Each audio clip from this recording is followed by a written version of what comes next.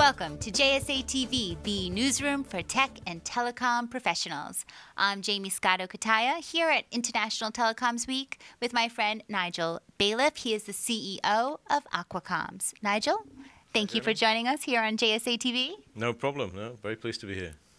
Now, when you're talking Aqua Comms, it's really two separate networks. We've got AE Connect and then the Celtics Connect. That's right. Right now we have two cables which we combine to make one network. And in fact, we're planning on adding two further cables this year. Oh. So we'll be, the entire network is designed to carry traffic from North America to Europe. And the more dense we can get connected into the European mainland, the better. So we're building a couple of cables, a second Celtics Connect, which will just take a diverse route to get our customers' traffic over onto mainland of the UK, and then from the northeast of the UK over to Denmark, which is actually a hotspot for internet connectivity and data centers. It sure is. So what makes these cables really unique to the marketplace?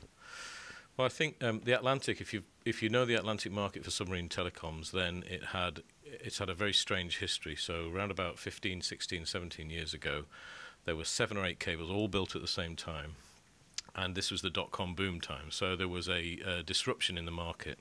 A lot of cables came onto the market at much reduced rates because through bankruptcy and low-price acquisitions, they disrupted the pricing model. And what that meant is no cable has been built across the Atlantic for about the last 15 years, until Aqua Comms, Hibernia Express, and now recently Maria came along. And so the model around the rest of the world is typically every 5 years, 2 new cables to meet up with the demand.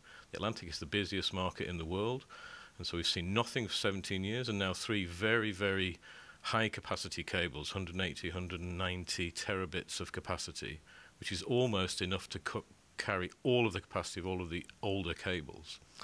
So the high-tech nature of these cables, the fact that we've spread them around across the Atlantic basin, you've now got one landing in Ireland, one landing in the UK, one landing in Spain, and potentially one landing over the top into Scandinavia, means that you have this diverse path of connectivity between the big powerhouse economic areas of North America and Northern Europe. Yes. So looking at that, well, not landscape, seascape? Yeah, seascape, oceanscape. And you mentioned Maria, which is Microsoft, Facebook's joint cable. What type of network operators are attracted to these networks? Exactly those guys. So we have Facebook, Microsoft, and all of the other internet content players, and the tiers below that, the tiers 2 and 3 in that space, and the carriers. So we run a model of precisely a carrier's carrier. It's we supply services to people who take those services and add them onto endpoints or take them to end user customers. We don't, play in IP services. We don't play in the packet networks. We simply provide connectivity across the oceans between 2 continents.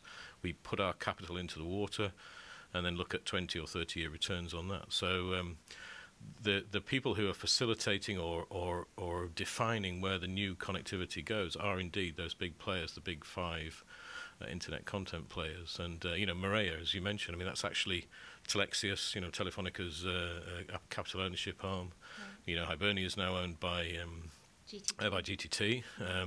And we're actually a bit unusual because we're the only independent. So we're the only ones owned purely by capital funds, long-term infrastructure funds, which means if we talk to people dense inside Europe, metro network providers, it's kind of an easier conversation because we're not trying to do the same thing as them. We're not trying to sell to enterprises in Dusseldorf. We're just carrying them across the ocean. So we have a kind of clean relationship with the whole market, really. Yeah, that's a nice sort of neutral zone to be playing from. Yeah. So I like to ask this question when I have CEOs, such like yourself, sitting in my little hot seat over here, looking into your crystal ball. What do you see going on in the next year for Aqua Comms?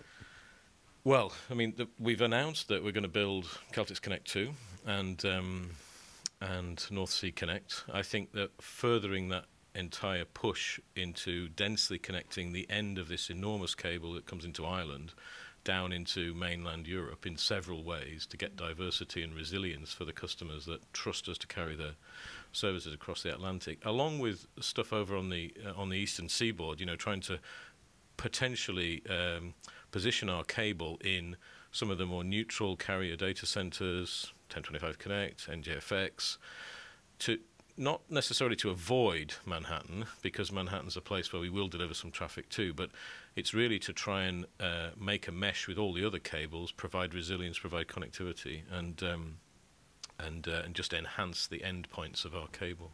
Well, I'm sure Dan and Gil, respectively, would be very excited to hear this.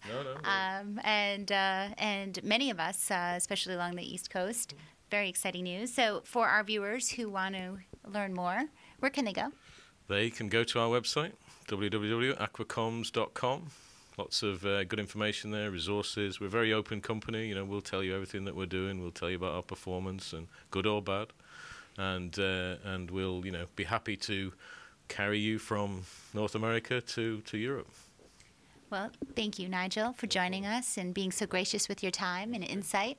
Thank you, viewers, for tuning in to JSA TV. Happy networking.